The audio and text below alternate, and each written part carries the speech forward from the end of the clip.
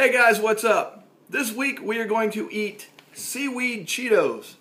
Now, I see that this is all Japanese and you can't see where it says seaweed. You'll just have to trust me for that or use Google Translate, but it is Seaweed Cheetos. Here's the back of the bag, in case you're interested. I don't know when the expiration date is, so hopefully we'll be alright. Alright, we're going to break into these and try them. As always,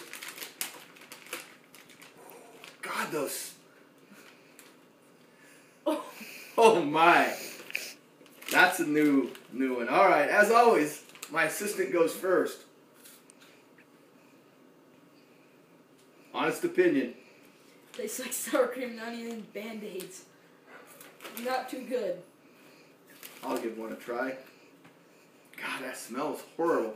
As you can see, they have little green specks of garbage on them.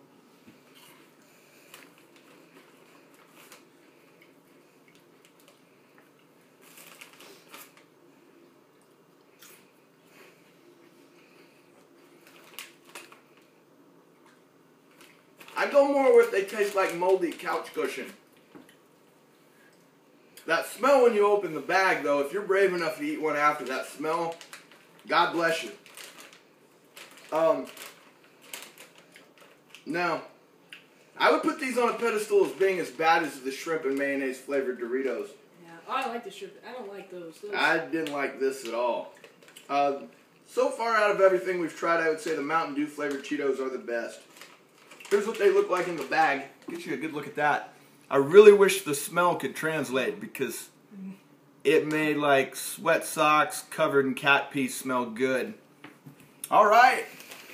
That was our review of Seaweed Cheetos. Hope you enjoyed it. We didn't. Thanks for watching.